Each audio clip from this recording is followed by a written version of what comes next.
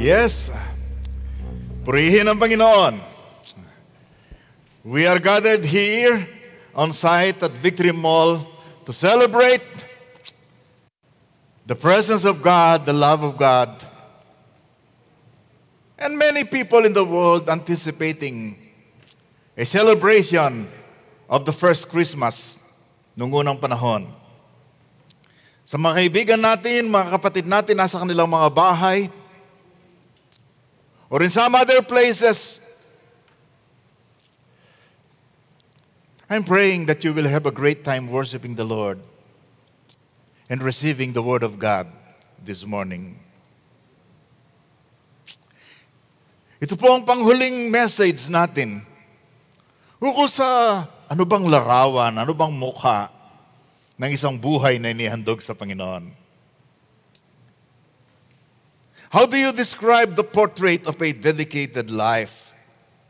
Sabi natin, nung una, kitang-kita mo ito sapagkat buong buhay mo inialay sa Panginoon. Your body has been offered to God. And then sabi natin, a dedicated life, makikita mo ang isang isip na binabago. And then isang buhay ng kanyang gift ay pinaglilingkod sa Panginoon. At ngayon po ay makikita pa natin ang isang mukha. Bagamat mabilisan lamang ito, ay kailangan po nating mapakinggan ito. Babasahin ko po sa Tagalog sa Romans 12:9 at 12:9 hanggang 11. In fact, hanggang 12. Okay? It's not, it will not be on your screen. Pero ang English ay pwede nilang ilagay. Sabi sa English, let love be genuine. Or love must be sincere. Sa Tagalog, ang sabi, maging tunay ang inyong pagmamahalan. Hello?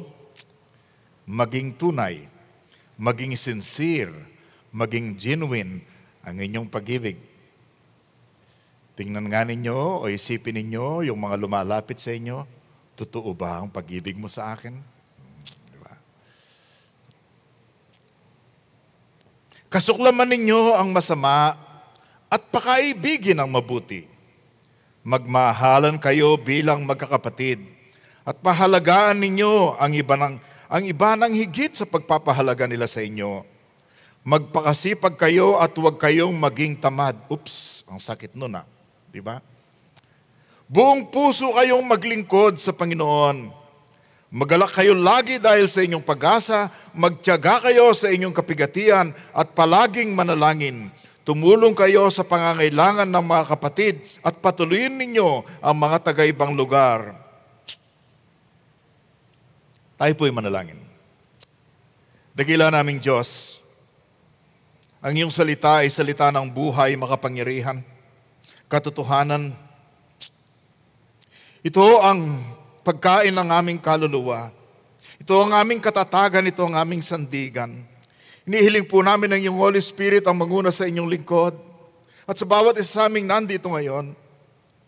At sa mga nakikinig o nagwawatch sa amin, Panginoon, sa Facebook, sa YouTube at saka sa ibang social media or platform, dakilang Diyos, bihagin mo kami, mangusap ka sa amin, turuan mo kami.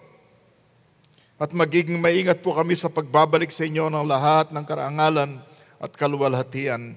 In Jesus' name, amen and amen. A dedicated life shows true or sincere love. Ang ibig sabihin ay genuine, real, sincere, tunay. Sa ibang translation, makikita natin kung anong ibig sabihin ng genuine, without hypocrisy. Hindi nagkukunwari. It is not play acting. Na kunyari may pag-ibig ka pero nag-aartista ka lang, hindi mo dapat gawin yun kasi hindi ka naman artistahin. Di ba? Di mababaw. Tunay.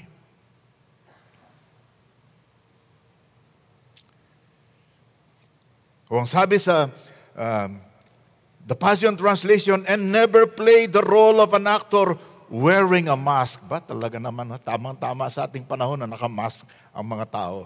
Pero kung minsan pwede nating imaskara ang tunay nating damdamin. So a portrait of a dedicated life, it is a portrait of an overcoming life with an overwhelming love. An overcoming life by or with an overwhelming love. Isang buhay na tunay na nagtatagumpay, nananaig sa magitan ng nangingibabaw na pag-ibig. Yung mga hamon po ng buhay, tsaka yung mga challenges sa ating relationship. Kayo ba'y may mga problema sa relationship, sa family, sa cell group, at even sa inyong opposite sex? Of course naman, di ba? Pag hindi ka nagkakaproblema dyan, perfect na ang inyong relationship. Hindi na kayo bagay sa mundo. Pag perfect na kayo, hindi na kayo bagay sa mundo, dapat nasa langit na kayo. Nagmamadali ba kayo? Okay, hindi ko alam kung kayo ngumingiti kasi nakatakip ang mga mukha ninyo. Pumalak pa nga tayo kay Lord. All right?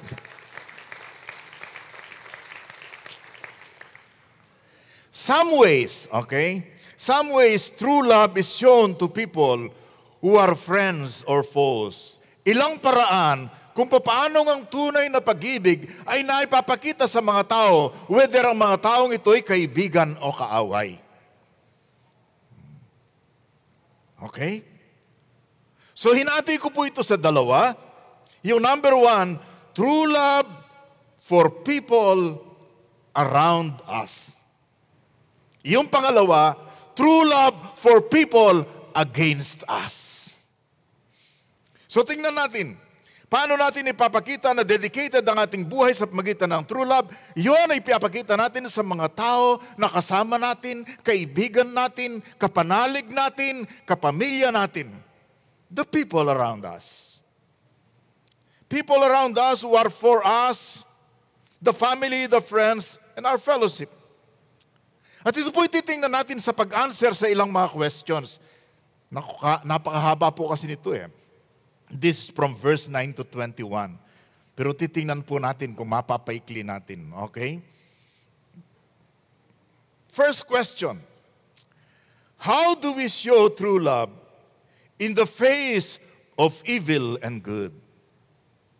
Paano ba natin ipinapakita ang tunay na pag-ibig sa harap ng kasamaan o ng kabutihan? Simple lang po, ang tugon ni Apostol Pablo, abhor what is evil, hold fast to what is good. Sa Tagalog, ang sabi, kasuklaman ninyo ang masama at pakaibigin ang mabuti. Huwag niyong pagbaligtarin. Kasuklaman ang masama, remember yung sinabi ni Apostol Paul sa characteristic ng love sa 1 Corinthians 13? Does not rejoice in what is wrong. Nang ibig sabihin, para maging tunay ang pag-ibig at maipakita natin, kung nakikita mo masama, dapat kagalitan mo, kasuklaman mo. Hindi yung tao, kundi yung ginagawang kasamaan. Pakaibigin ang mabuti. Pangalawang question. Mabilis naman po pala yan. Pangalawang question. How do we show true love to our brothers and sisters and friends? Sino sa inyong may brothers? Or may siblings? Sino sa inyong may mga kaibigan? Love one another with brotherly affection. O sa ibang translation, be devoted tenderly, so tenderly loving your fellow believers as members of one family. Tayong magkakapatid. Na kung minsan nakikita rin naman ang samaan ng loob, ang iringan, ang tsismisan. Na gumagawa tayo ng mga bagay na kung minsan nakakadamage sa ibang tao. Ang sabi, be devoted to tenderly loving your fellow believers as members of one family. Magmahalan kayo bilang magkakapatid.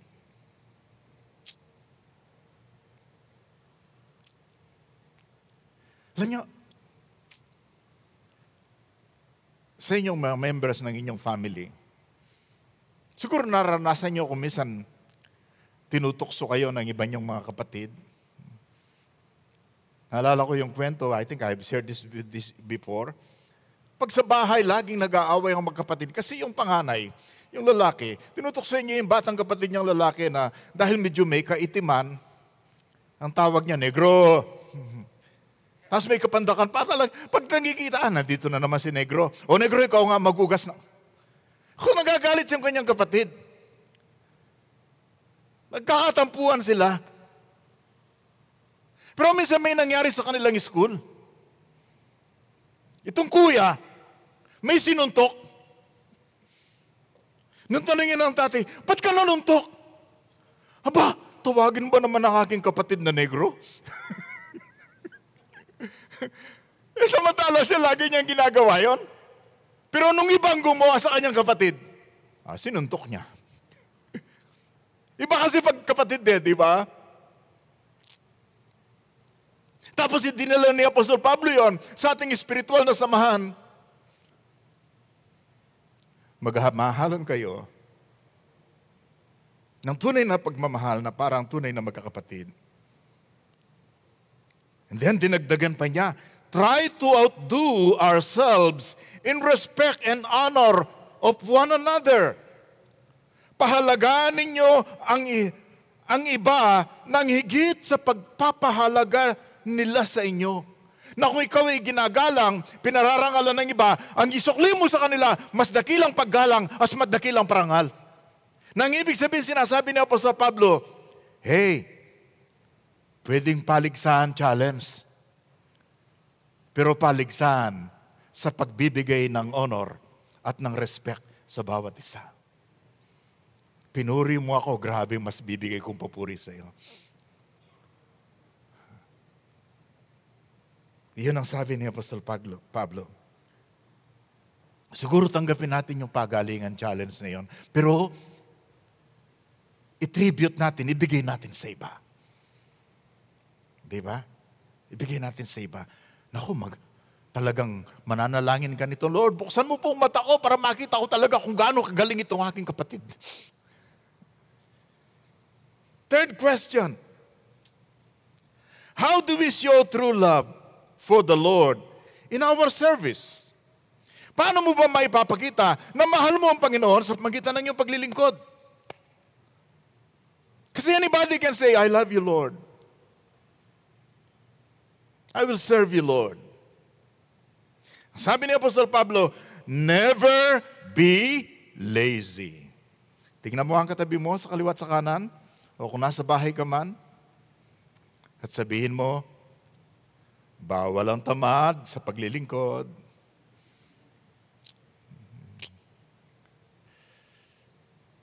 Never be lazy, but work hard. Matinding si Apostol Pablo Work hard and serve the Lord enthusiastically. New Living Translation. Sa Tagalog, magpakasipag kayo at huwag maging Parang hindi magandang pakinggan sa Tagalog no? Magpakasipag kayo, hindi pa sapat na yon? Hindi, dinugtong pa yung ayaw nating marinig At huwag maging tamad. Buong puso kayong maglingkod sa Panginoon. Hindi pwedeng tatamad-tamad at alilangan ka kung ikaw ba'y magwa-worship o ikaw ba'y maglilingkod. Magsisimula ng oras mag-worship ba ako ngayon? Dapat mataas ang level ng ating sigla at kagalakan sa paglilingkod sa Panginoon. Grabing translation ng The Passion Translation dito Ang sabi ng The Passion, be enthusiastic to serve the Lord, keeping your passion toward Him boiling hot. Kailangan yung passion, yung paglilingkod mo, umaapoy, naglalagablab, na pag may nadikit sa'yo, nakakasunog ka, nakakadarang, kasi you're very hot for the Lord.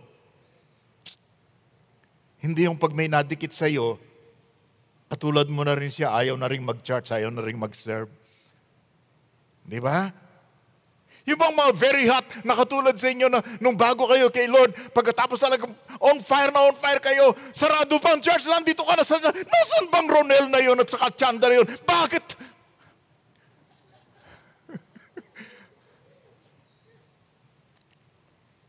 Nay ng usapan, 8 o'clock nandyan ka na. Because you're so hot.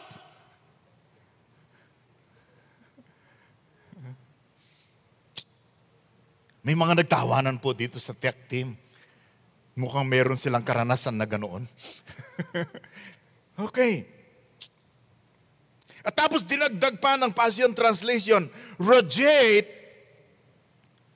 with the glow of the Holy Spirit and let Him fill you with excitement as you serve.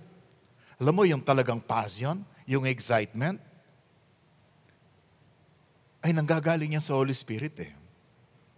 The spirit of power, the spirit of sound mind, the spirit of love, the spirit of joy, the spirit of peace. Hot na hot, di ba?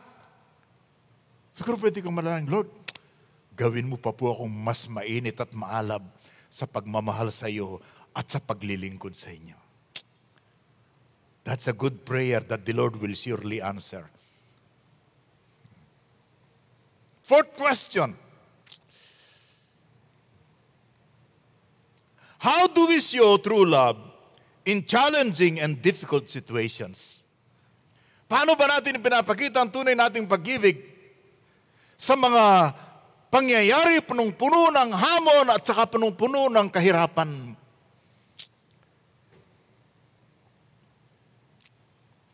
Sabi po sa verse 12, rejoice in hope. Be patient in tribulation.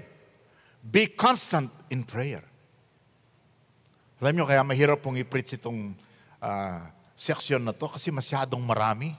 Parang sunod-sunod, parang minasingganti ni Apostol Pablo ng grabing mga katuruan eh. So there is actually not very much time to digest it unless you preach it verse by verse. Magalak kayo dahil sa inyong pag-asa, magtiyaga kayo sa inyong kapigatian at palaging manalangin. Puno ng pag-asa na alam natin may difficulty, may challenge, may COVID-19, posibleng magkagera, posibleng mawalan ng trabaho. Ang sabing ganon, pero may pag-asa ka pa rin. Kaya dapat magkaroon pa rin ng kagalakan. Kasi hindi naman nawawala yung pag-asa natin eh. Dahil tayo nananampalataya sa isang buhay na Panginoon. And then sabi, magtiyaga kayo, magtiyaga sa pighati o pagtitiis. Sa gitna ng mga challenges, sa gitna ng kapigatian, sa gitna ng tribulation, anong tugon?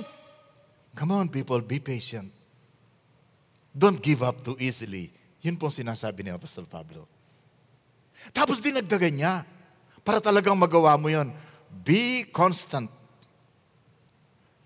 Never stop. Keep on praying. Sana, ang dalangin ng puso ko para sa inyo, para sa aking sarili, na sa gitna ng mga challenges na kinakaharap natin, alam ko, mabibigat pa. Ang mga challenges na ito ay lalong magtulak sa atin upang tayo maging marugdob sa ating pananalangin. Let this hope burst forth within you, releasing a continual joy. Don't give up in a time of trouble, but commune with God all the time. Fifth question on this section. How do we show true love in the face of needs? Paano ba natin pinakikita ang tunay na pag-ibig sa gitna, sa kaharap ng maraming pangangailangan? Alam ko, kinaharap ng marami sa atin ito, di ba? In the face of so much needs. Ang sabi po sa verse 13, ipapakita niyo ang inyong pag-ibig, ang inyong genuine na pag-ibig by contributing to the needs of the saints and seek to show hospitality. Tumulong kayo sa pangangailangan ng mga kapatid at patuloyin ninyo ang mga taga-ibang lugar. Sa Middle East, napakalupit po ng panahon noon. Pag walang tinirahan ng isang tao, sa gabi, mapapahamak siya. Kaya ang sabi, patuloyin ninyo. And then sa harap ng pangangailangan sa halip na ikaw ay tumalikod. Maging matulungin. Take constant interest in the needs of God's beloved people. Respond by helping them. Naalala ko yung kwento ni Pastor Rene that he posted on Facebook, I think 3 days ago. Yung nangyari sa kanyang kapitbahay. Na nagkakaroon ng renal failure and he's been on dialysis for quite some time. Tumawag daw yung kapitbahay niyang babae. Sabi niya, Pastor, tulungan mo kami. Bakit po? Dadalhin namin si Mr. sa hospital. Parang talagang naghihirap siya. Sabi ni Pastor Rene, yun ang pangalawang beses na tinawag siya. Sapagkat itong taong ito ay 7 years nang nahihirapan. Sabi, nagkakilala kami, sabi niya gano'n, minsan nakakwentuhan ko siya. Nalaman ko na may, yung mga kilala niyang tagabutuan siya Yung mga kilala niyang tagabutuan, kilala ko rin. And then sabi niya gano'n, I discovered, sabi niya, na contemporary ko siya sa University of the Philippines. So naging ika nga'y magkakwentuhan, naging acquaintance. At nalaman niya kung anong struggle nito physically.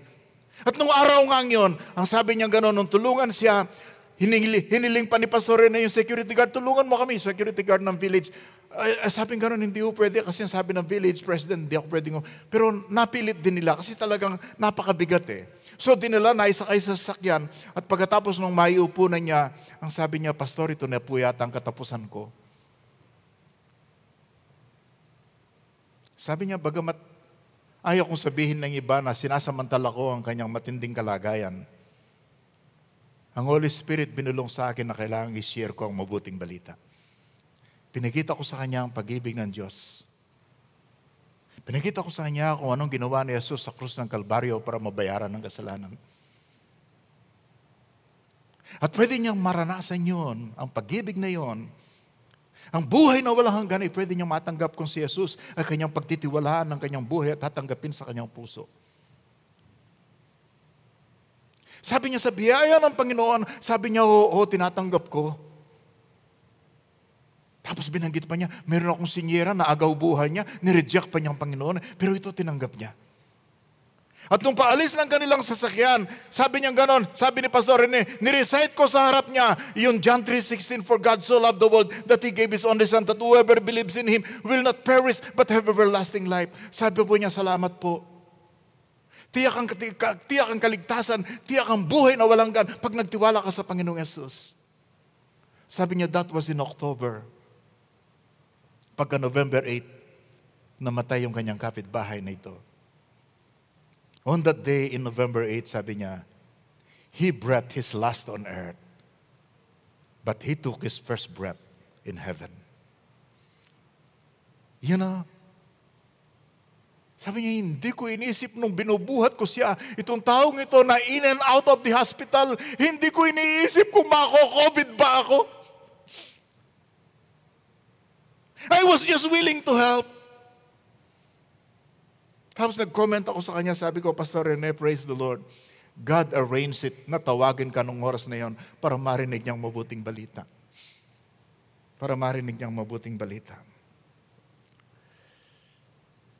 Second important section, true love for the people against us. Tunay na pag-ibig para sa mga taong hindi mo sila gusto at hindi ka nila gusto. Meron ba kayong mga ganon? Magtapat na kayo. Sa ayaw nyo sa gusto, may mga taong aayaw sa inyo. At kahit napakabait mo, somehow they don't like you. And somehow they rub you the wrong way. Di ba? That happens in this world. But then, how do we respond to the call of Paul? How do we respond to the call of Paul to genuine love sa mga taong ito? True love for the people against us. Question number 1. How do we show true love to those who persecute us? Paano mo pinapakitaan ng pag-ibig yung mga taong lumalaban at umuusig sa iyo? Yung bait-bait mo. Kitang-kitang pananampalataya sa buhay mo, pero inaayawan ka pa rin, uusig ka pa. Naku, ang sagot ni Apostol Pablo sa verse 14, bless those who persecute you, bless and do not curse them. Pag sinumpa ka at minura ka, sabi ni Apostol Pablo, sige lang, sumpahin mo na rin at murahin mo. Hindi di ba? Sana ganun na nakasulat dito, di ba? Ininsulta ka, sige. Siyang nauna, di insultuhin mo rin. Hindi Bless those who persecute you. Pagpalain mo ang umuusig sa iyo. Tapos sinulit pa niya, bless and do not curse them.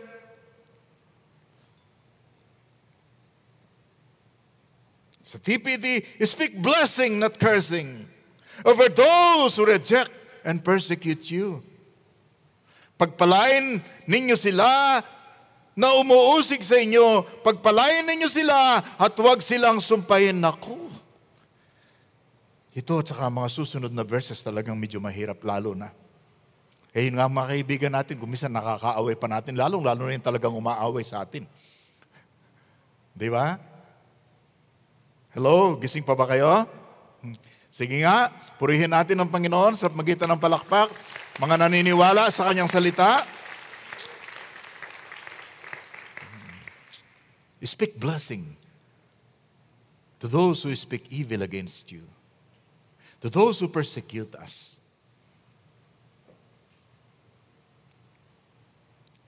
Kung masama ang sinabi, hindi pwedeng masama ang itugon natin.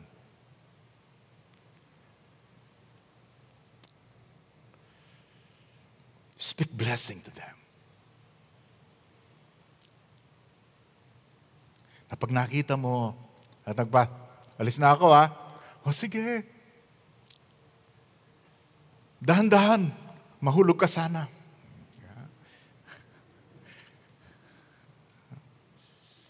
O kaya hindi ka kikibo. Pero meron ka namang pinost sa Facebook addressed to an unknown person.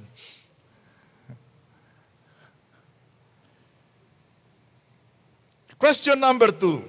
How do we show true love to the one rejoicing or to the one weeping? Sabi niya, Pastor, madali yan. Pag nagre-rejoice, siyempre, congratulations. Pag umiyak, siyempre, sympathy. Alam nyo, tama kayo, madali yon kung kaibigan mo ang nagre-rejoice o nagwi-weep o nagdadalamhati. Kung kaaway mo. Kung umaaway sa iyo. Can you truly celebrate with them? Can you truly sympathize with them? Many times we cannot. Di ba? Pag siya'y nanaig, pag siya'y nagtagumpay, napakasabihin natin, ngayon lang yan, babagsak ka rin. Di ba? Ganun ang attitude natin. Pag nagka-problema siya, kaaway mo, sabi, buti nga sa'yo. Pero pag nakita kayo, kumusta ka na?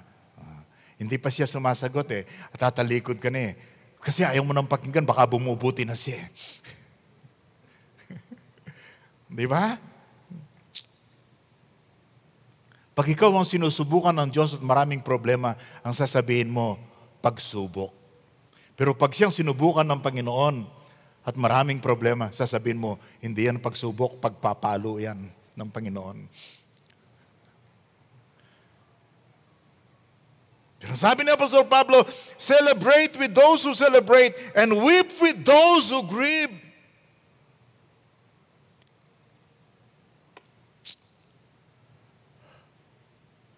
This can only be done if you have that genuine, real love for people. Third question, how do we show true love to the lowly? Paano tayo nagpapakita ng tunay na pag-ibig sa mga mga dukha? Sabi ni Apostol Pablo, again, sunod-sunod po ng mga instruction, live in harmony with one another, do not be haughty, but associate with the lowly, never be wise in your own sight. Magkaisa kayo ng saloobin, huwag kayong magmayabang, sa halip, makisama kayo kahit sa mga dukha. Huwag ninyong ipalagay na kayo'y napakarunong.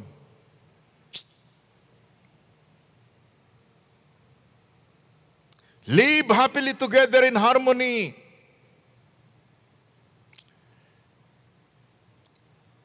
Dapat na makiisa ka sa ibang tao kahit na hindi sila kauri mo sapagkat ikaw ay bagay sa Forbes Park, bagay ka sa Corinthian Gardens, sila ay bagay lang sa mga lugar na puro bago Bantay, bagong baryo, bagong di ba? Bagong lote. The general principle is harmony and humility. Huwag magmayabang. Nakuha ako sa grupo sa cell namin.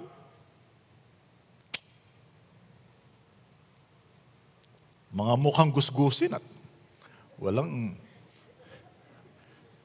parang mga hindi naligo at saka parang walang tubig sa kanila eh. Di ba? Parang gusto ko lumipat ng church. Doon sa mga nagsisimula sa V, ganun, di ba? Para makaiwas ako sa mga taong mga pobre.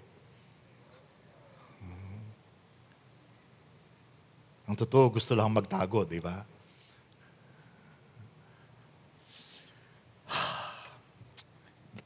Hindi ko na ho babalikan yun. Baka may magtampo na sa akin. Number 4. How do we show true love to those who do evil? Sabihin niyo, Pastor, pati ba naman yan pinakikialaman? Hindi ba obvious when they do evil, dapat we should not love them? Alam mo, ultimately, pag may nangyayaring masama, at pag meron kang ginagawang masama, ultimately, ang dapat mong gawin, ang dapat mong itugon, ang mahalaga, hindi yung kung anong sasabihin mo, ang mahalaga response. Hindi mahalaga kung anong ginawa nila, ang mahalaga kung anong naging tugon mo sa kanilang ginawa. Many times, it is our response that counts. Meron po nag-post ng isang parable. Kung paano ang isang tao ay meron siyang donkey, meron siyang maliit na kabayo na nakatali sa puno ng kahoy, dumating ang isang ghost, isang multo. Okay? Kung hindi pa kayo nakakita ng multo, just look at your seat. Tapos pinakawalan niya yung donkey, yung maliit na kabayo. Ang ginawa ng donkey, pumunta siya doon sa farm, sa garden ng kapitbahay, at kinain, winasak ang lahat ng pananim. Ang ginawa ng misis ng farmer, binaril niya yung donkey, namatay. Nagalit yung misis ng may-ari ng donkey at binaril yung misis ng farmer at saka yung anak. Nagalit yung farmer at binaril yung misis sa kabila at saka yung anak din. Tapos nagalit yung isa, binaril niya yung farmer. Bandang uli, ang sabi ng may-ari ng donkey, anong ginawa mo? Dahil sa iyo, dahil sabi niya sa multo, ang daming namatay. Sabi ng multo, bakit? Wala naman akong ginawa. Pinakawalan ko lang yung donkey. Kayong pumatay kayong nagpatayan. Of course, yung parable ang tinutukoy niya, yung ghost daw, yung media, magre-release ng statement, tapos tugunan tayo at mag-aaway na tayo kung paano natin tutugunin. Pero kung minsan, maybe that ghost is someone else na umaaway sa iyo. Kasi mali yung tugon mo, ayun, lumalim ang away. Di ba? At naghihintay na lang tayo na magkaroon ng pagkakataon na mabira mo rin siya. It's our response. How do we respond to those who do evil? Ang sabi sa verse 17, sabi niya, repay no one evil for evil, but give thought to what is honorable in the sight of all. If possible, so far as it depends on you, live peaceably with all. Huwag ninyong gantihan ng masama ang masama. Sino sa inyong sumasangayon sa akin na mas madaling basahin ito kaysa gawin? These instructions are easier said than done. Madaling sabihin, mahirap gawin. Pero alam niyo, na-discover ko, walang ipagagawa si Lord sa atin kung sinasabi niyang hindi pwedeng gawin. Huwag ninyong gantihan ng masama ang masama. Sikapin ninyong mamuhay ng marangal sa harap ng lahat ng mga tao. Kung masama siya, huwag kang gaganti ng masama. Kasi marangal ka eh. If he is a bad person, don't behave like him. Why? Whether he does something bad or not, or more bad things, you are still a good person. What he does has nothing to do with who you are. Hanggat maaari, gawin ninyo ang inyong makakaya upang mamuhay kayo ng may mapayapa kasama ng sinuman. If it depends on you, piliin niyo ang kapayapaan. Piliin niyo ang kapayapaan. It is our response that counts. We cannot control what others will do, but we should be in control of ourselves and the way we would respond to people. Fifth question. Actually, this is the last question. Kaya lang kalahati ito ng message. Fifth question.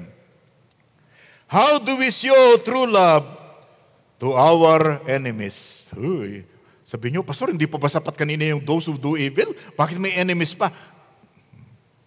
Tanungin niyo si Apostol Pablo. Anong sabi po ni Apostol Pablo? We can show true love to our enemies because we are dedicated people. We can show true love to our enemies in many ways. Number one, how do we show true love to our enemies? Number one, don't take revenge. Huwag kang gaganti.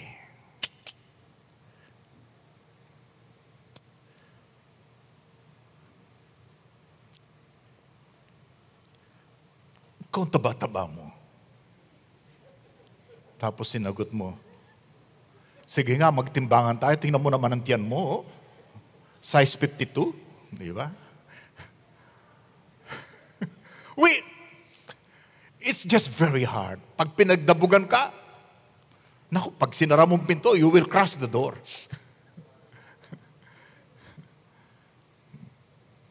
Don't take revenge, beloved. Never avenge yourselves, but leave it to the wrath of God. For it is written, vengeance is mine, I will repay, says the Lord. Mga minamahal, huwag kayong magiganti. Paubayan ninyo yan sa galit ng Diyos, sapagkat nasusulat, akin ang pagiganti, ako ang gaganti, sabi ng Panginoon. Bakit bawal gumanti? Number one reason, bakit bawal gumanti? Hindi ibinigay sa iyo ni Lord ang karapatan para gumanti.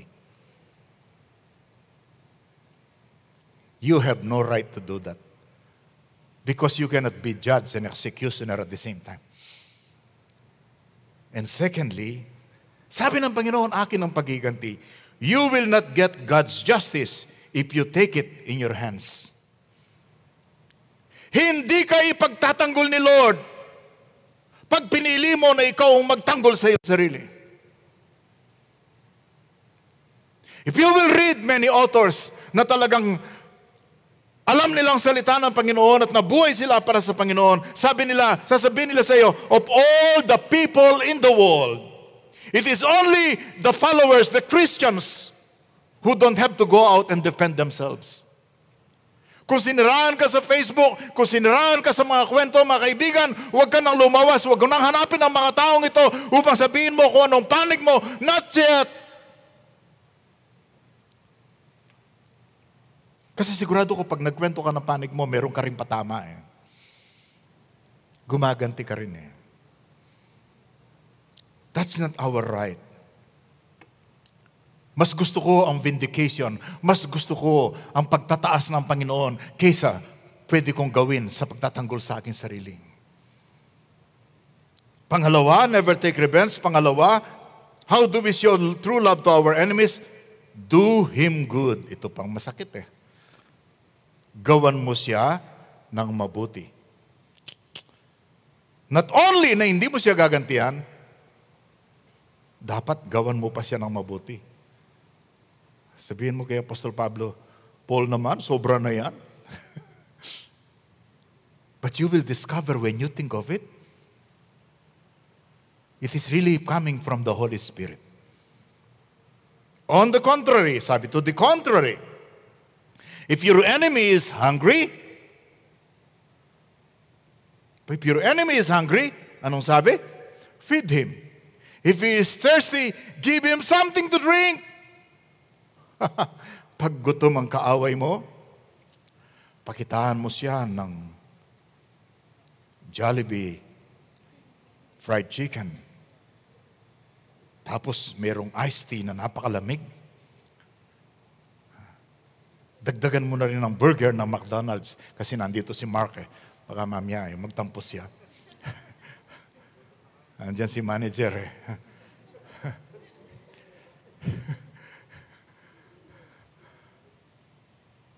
Pero pag pinakita mo sa kanya at nakikita mong parang naglalaway na siya, salivating for the food, ilayo mo kaagad sa kanya, tapos inumin mo.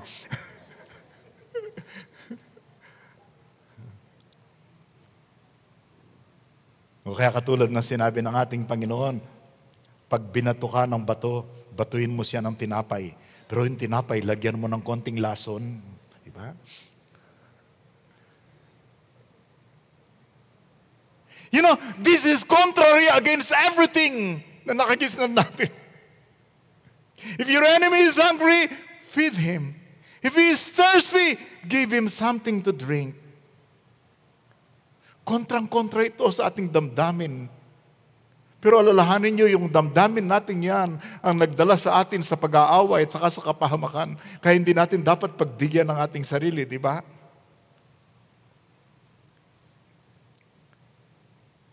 Sa halip kung nagugutom siyang iyong kaaway, pakainin mo. Kung nauuhaw, painumin mo. Sa gayon, ay magbubuntun ka ng mga baga sa kanyang ulo. Nang ibig sabihin sa mga translation, sa ibang translation, ay biglang mauuga, magigising ang kanyang konsyensya at magbabago siya ng pag-iisip.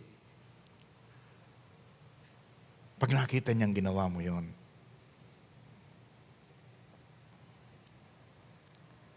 Totoo. There is a picture there that I wrote. Dapat na ipakita ko mas maaga yan. There's a lot about our lives we absolutely cannot control. You cannot control everything that happens in life, but you can control how you respond. In your response is your greatest power. At ang tugon mo sa kaaway mo, nandiyan ang kapangyarihan na pwedeng gamitin ng Diyos sa pagbabago ng kaisipan at buhay. And remember, pag galit ka at talagang nagtanim ka ng galit at balak mong gumanti, how do emotions harm our body? Paano bang yung mga emotions natin sumisira sa ating katawan? Pag galit ka, nasisira ang liver mo. Kaya yung magagalitin dyan, malapit ka na. Diba? When you are suffering in grief, pag nagdadalamhati, naku, humihina ang iyong lungs. When you worry, you weaken your stomach. When you are under stress, you weaken the heart and the brain. When you are afraid, you weaken the kidney. Of course, ang layunin ko lang dito yung anger, yung galit.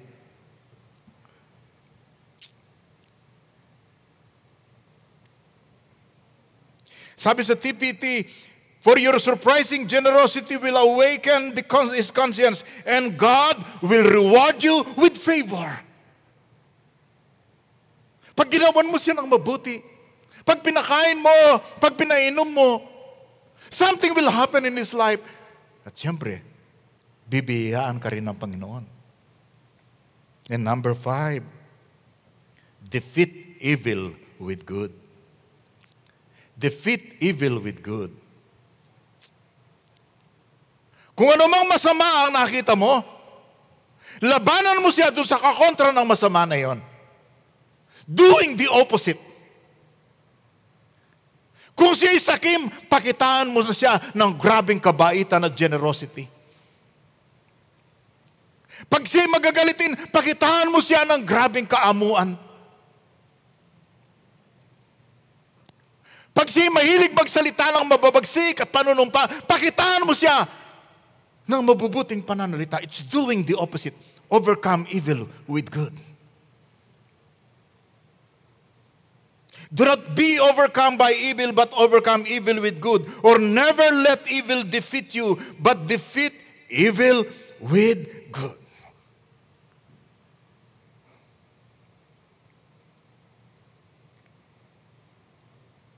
Sabihin niyo, Pastor, that is too out of this world. Saan ka ba nanggaling, Pastor? Hindi na yan uso. Alam niyo yung katuwiran yan. Yan ang dahilan kung bakit sumama ang mundo eh. Di ba? Tingnan niyo nangyari sa politics sa Philippines sa politics sa United States. Grabing ganti yan eh. And you know why I believe that this is right? Kasi pwede natin gawin. Why? In number 4, how do we deal with those who are our enemies? Draw strength from God. Draw strength from God. Humugot ka ng lakas mula sa Panginoon. Sapagkat yung pag-ibig nga, yung ordinaryo nga ang pag-ibig, pag ikaw ay nagagalit, hindi mo magawa, lalong-lalo na sa kalaban mo. Tapos pakakainin ko pa. Bihira ako nga i-treat ang sarili ko sa Jollibee, saka sa McDonald's, saka sa KFC. Pagkatapos siya, pakakainin ko ng ganoon. Ano ka ba? Because we are depending on our own strength. But we should be able to depend, to draw from the strength God is giving us. And how do we draw strength from God? Paano na para tayo nakahumuhugot ng lakas mula sa Panginoon? By our fellowship in prayer and the Word of God. Alam mo, pag dikit ka kay Lord sa pananalangin at ang iyong salita ay lagi mong tinatanggap, mapapansin mo, nandyan sumasayo ang kalakasan na para magawa mo ang pinagagawa ng Panginoon. I like what is expressed in this picture. Once a man was asked, what did you gain by regularly praying to God? Ano bang napapala mo sa lagi kang nananalangin? The man replied, I gained nothing, but let me tell you what I lost. Anger, ego, greed, depression, insecurity, and the fear of death. O siguro masasabi mo, wala akong natanggap, pero maraming nawala sa akin na hindi ko kailangan. Nawala ang galit, nawala ang pagiging makasarili, nawala ang pride, nawala ang kasakiman, nawala ang depression, nawala ang security. Sino sa inyo gustong mawala ang insecurity nyo at saka depression? Sino sa inyo gustong mawala ang pagkatakot sa kamatayan? Only when you draw close to God. When you spend time with Him. How else do we draw strength from God? By focusing on His love. Alam mo, pag tinututukan mo ang pag-ibig ng Diyos, kung anong ginawa niya para sa iyo, alam mo, kaya may karapatan ng Diyos na utusan tayo ng ganito. Kasi una sa lahat siyang nagpakita ng genuine at saka tunay na pag-ibig sa atin eh. Yung ginawit natin kanina, reckless love, tamang-tama sa Kapaskuhan. Ng Diyos natin sapagkat mahal ka, sapagkat mahal ako, Diyos ko, sino ba naman ako para mahalin niya? Sapagkat mahal ka niya, iniwan niya ang langit. God so loved the world, He gave His only Son, pinanganak sa isang sabsaban. Tapos alam niya, mamamatay siya sa krus sa isang kamatayan na ginagawa lang sa mga kriminal.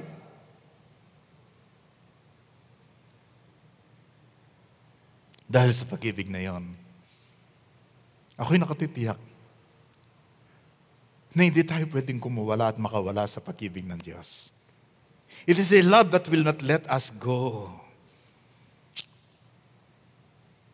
Ang sabi po sa Romans 8:38 to 39, I know you know this, pero ito sa Living Bible. For I am convinced that nothing can ever separate us from His love. Death cannot, life cannot separate us from His love. The angels will not separate us, and all the powers of hell cannot keep God's love away. Our fears for today, our worries about tomorrow, or where we are, high above the sky or in the deepest ocean, nothing will ever be able to separate us from the love of God demonstrated by our Lord Jesus Christ when He died for us. At sapagkat ikaw at ako'y tumanggap ng katakot-takot na pag-ibig, ng nag-uumapaw na pag-ibig, ng reckless, stubborn, overwhelming love, sapagkat tinanggap natin yan, pwedeng maging conduit, maging channel ng love ang bawat buhay natin. Each one of us will be capable of showing true and genuine love to other people because of this. Alam ba niyong sinabi ni Saint Augustine? Gusto ko to eh. God loves each of us as if there were only one of us. Mahal tayo ng Diyos isa-isa. Hindi yung I love you all. Generally speaking. No, specifically. Pag tinutukan ka ng Diyos, sinabi ng Diyos, mahal kita, parang ikaw nag-iisang tao ka lang sa mundo. You have all the love of God that He can give you, that He can give us. And my friends, love is more powerful than hatred. Love is more powerful than anger. Love is even more powerful than disease. Sabi ng isang anonymous post na nabasa ko, kung anong pwedeng gawin ng pag-ibig. What cancer cannot do, it cannot cripple love. Cancer cannot shatter hope. Hindi niya pwedeng basagin ang pag-asa. It cannot corrode faith. Hindi niya pwedeng pahinaan ang ating pananampalataya. It cannot destroy peace. It cannot kill friendship. Cancer cannot suppress memories. It cannot silence courage. It cannot invade the soul. It cannot steal eternal life. It cannot conquer the spirit. Why?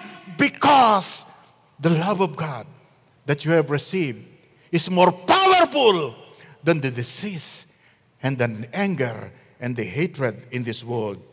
We can overcome evil. Yes, pwede po tayong tumayo. You and I can overcome evil by God's overwhelming love. Hallelujah! Tayo po'y manalangin.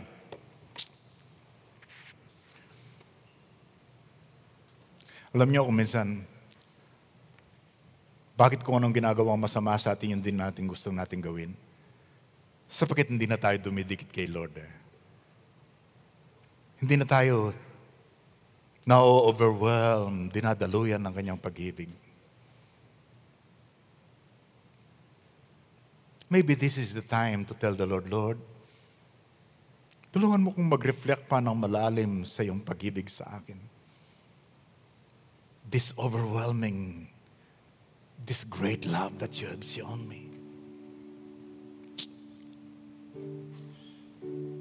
Thank you for loving me. Lord, ngayon gawin mo po akong channel ng love mo sa ibang tao. Because that's the picture of a dedicated life. Sa mga nandito sa inyo at sa mga online audience natin, ngayong Kapaskuhang ito, we don't know what will happen tomorrow. Of course, may planetary alignment sa December 21. Alignment lang po yun. Pero Jesus can come anytime naman eh. Ngayong Pasko po, hindi natin pinagdiriwang yung first coming. Ang inaabangan po natin yung second coming. Pag dumating po yun, handa ka ba? Magiging handa ka. Pag sasabihin mo kay Lord ngayon, Lord, salamat sa pag-ibig mo sa akin. Kinikilala ko po na ako'y makasalanan, patawarin mo ko. Lord Jesus, salamat dumating ka sa mundong ito para bayaran ang aking kasalanan, namatay ka para sa akin. Lord Jesus, ikaw ay nabuhay para bigyan ako ng buhay. Lord Jesus, kinikilala kita, tinatanggap kita sa aking puso at buhay ngayon. Huwag mong talikuran ng pag-ibig na ito. tanggapin mo si Jesus sa iyong puso at buhay. At mararanasan mo the overpowering, the overwhelming love of God. Dakilang Diyos, tulungan mo kaming mabuhay, Panginoon, sa inyong pag-ibig, sa inyong kapangyarihan.